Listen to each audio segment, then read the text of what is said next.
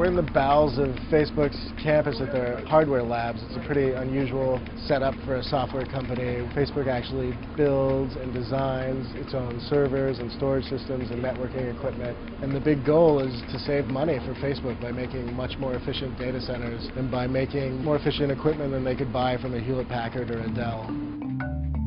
The lab we're in right now is the electrical lab, and this is really where we're doing the sort of circuit board level, very detailed work. We're running more than 20,000 servers per technician. So looking at what are the common replacement items, and then how do you get to a point where I can do common service on a box with basically my 10 fingers. An easy example is getting rid of screws where it counts. A normal server, a guy's down there with a screwdriver, exactly, checking out a number of screws, and you guys use more of like just like a pop-off sort of system. You got it. Yeah, thumb screw and lift. Google, Facebook, Amazon, Microsoft, you guys did things at such a high level.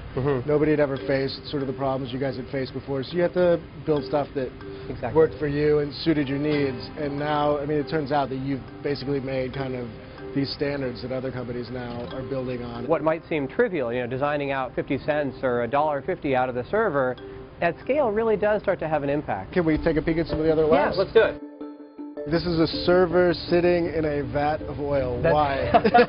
This is really how like the Facebook hacker culture applies to hardware. So you guys will have hardware hackathons just like you have software hackathons? Absolutely. The team got together and said, we've been hearing about oil immersion, it's super interesting. Let's go see if we can make it work with an open compute server design. Went and bought some mineral oil, actually from a veterinary supply store because it's a horse laxative. Okay.